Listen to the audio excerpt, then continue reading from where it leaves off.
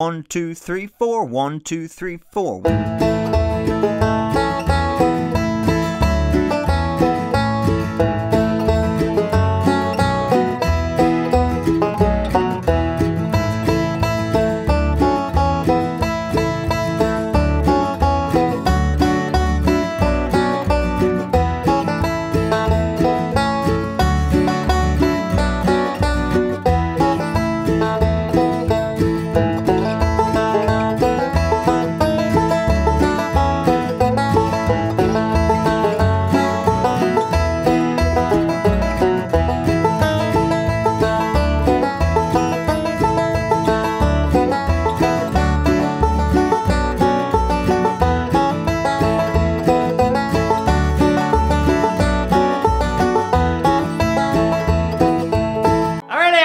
Banjo land, Mike Heading here. It's that time of year again. We're going to learn another Christmas tune. We're going to learn Hark, the Herald Angels Sing. This is a great old song. It's got a great melody. We're going to learn it in the key of G relative to our capo. I've got my capo on the 2nd fret, 5th string tuned up to A, so we're going to be thinking in the key of G but sounding in the key of A. We're going to learn the basic melody first, so you've got that part down, and then we're going to go over the age-old question of how do you take that basic melody and make it sound like Scruggs-style bluegrass. Remember, it's not just adding rolls around the melody. We're going to be approximating the melody using Scruggs-style rolls. This is a great lesson to compare how do you take that basic melody and create a Scruggs-style melodic phrase. That's what we're going to focus on for this lesson. I'll break down all the solos note for note just as I played at the beginning, and then we'll go over some backup. This song has a couple extra chords, so it's a great backup lesson as well. All right, let's jump into Hark, the Herald Angels Sing in the key of A. Here we go. All right, so let's start breaking down this basic melody for Hark, the Herald Angels Sing. Remember, I've got my capo on the 2nd fret,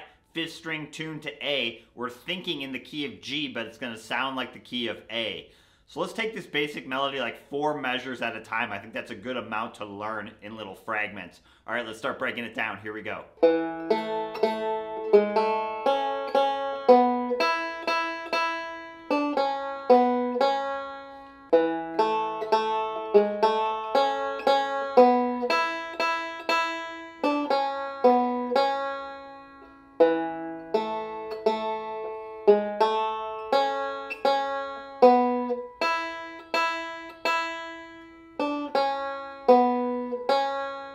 So we're going to start right away with the melody, open 4th string, and then open 3rd string twice. I'm using my thumb 3 times in a row. You could also do thumb, index, index. Try a few different right hand combinations. Honestly, there's a few different ways you could play this. I have my recommended right hand fingerings listed below the tab, but you definitely don't have to follow those if you don't want to. Those are just what I recommend. So here we go, we're going. And then we're going to use our ring finger on the 4th fret of the 4th string and play that note on the and of beat 4. So we're going 1, 2, 3, and.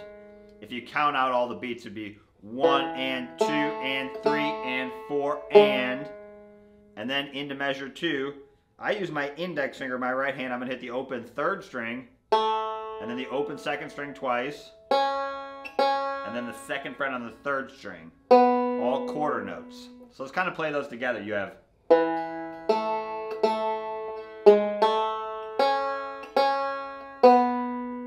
even slower.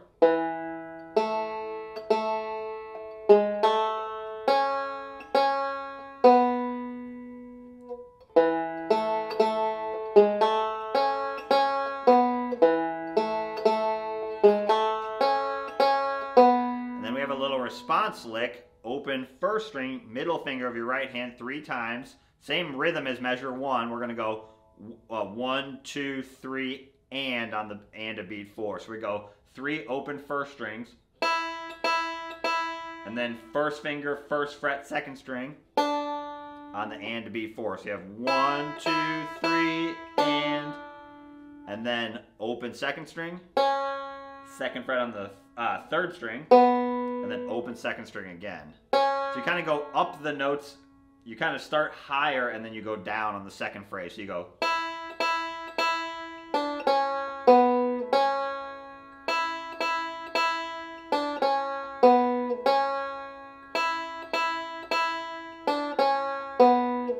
So let's put those 4 measures together. We have.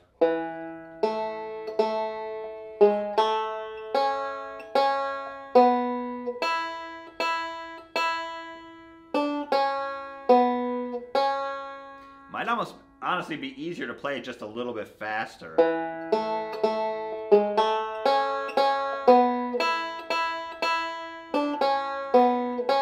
And then we actually start the phrase for measures 5 through 8. The first two measures are the same as 1 and 2, so we repeat that same opening melody line. What's kind of cool, and we'll talk about this in the backup section, is that the chords actually change there. So the melody stays the same, but the harmony behind it changes, which is kind of a classic gospel thing to do. So that's what we're doing there. We'll break that down in the backup, but just you'll kind of hear that in the practice track. It's kind of an interesting little point to mention that the melody is the same there,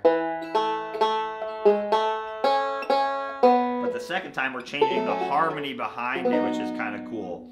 And then we do another response phrase. We go up to the open first string. And then you can switch to your index finger if you want. This will just help you play the next part. I'm going to play the second fret twice. So you have... Or you can keep your middle finger down because you were just on that note. But we're going to have to grab this fourth fret up here. So kind of switching to your index finger just makes it a little bit easier. So again, coming out of measure 6, you go... Open first string, flip your finger, and then on the and to beat 4, we play this fourth fret, and then we walk it down, 4, 2, open. So you have...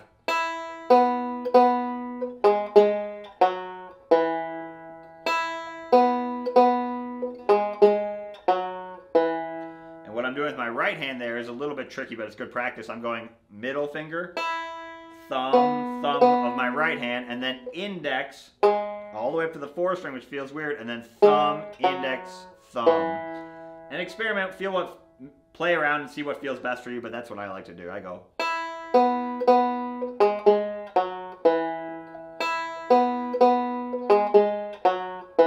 So that whole phrase sounds like this.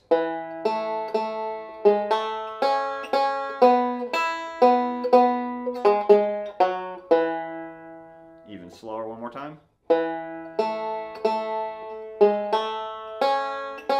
Flip. And then we have a pretty easy phrase for measure 9 and 10. We go open first string, all quarter notes 3 times, and then open third string. So you have just 1, 2, 3, 4, just straight quarter notes. And then a little response. First fret, second string, open second string twice, and then second fret, third string. So kind of walking down those notes, all quarter notes. So we just don't rush it. That's probably the hardest part, is just...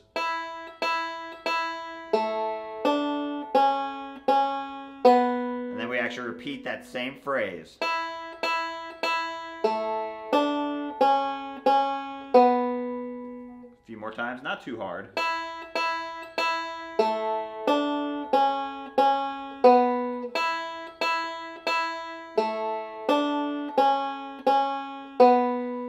Right here, I kind of like using my third finger on the second fret. I kind of pretending I'm going into the C here, and that just helps for the lead. And I'm going to play second fret on the first string with my ring finger of my left hand. Play that note 3 times. And then open. First fret, second string. Open. First fret, second string with a half note. So that sounds like this. You have...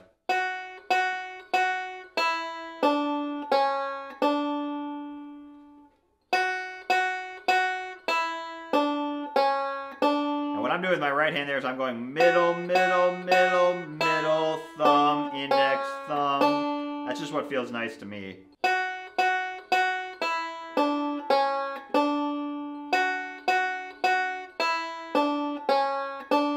And then a little response. We're going to go second fret, third string, and then a little single string run. So I go second fret, third string, and then open 1 on the second string, thumb, index with my right hand, and then open first string, kind of running up those notes. And then index finger of my right hand, open third string, and then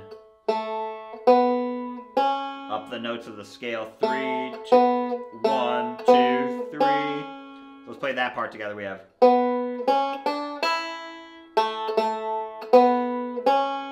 So 1, 2, and 3, and 1, 2, 3, 4.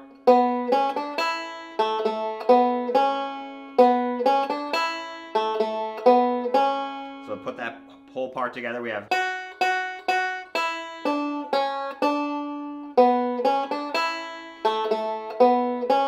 And then something very similar, just changing the rhythm. We go 1 and 3, 4. So instead of going 1, 2, 3, 4, now we're just changing the rhythm. We're going 1, 2, and 3, 4. 1, 2, and 3, 4. And then this is all the same. And then this part's actually the same as well. And then we just go. End it with the open third string instead of the open second string. Instead of walking back up, now we just, the second time we resolve it. Right? So you have.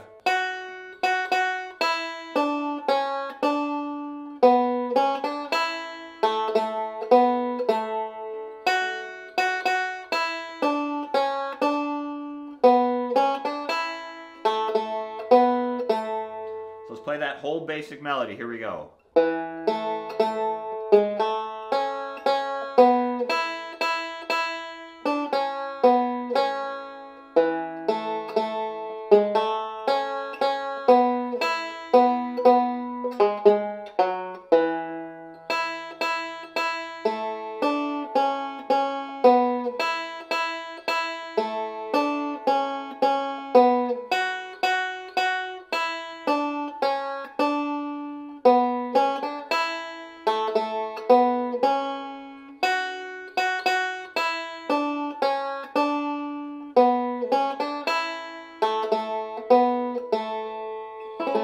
Alright, that's the whole basic melody. Now let's break down a bluegrass style solo you can use.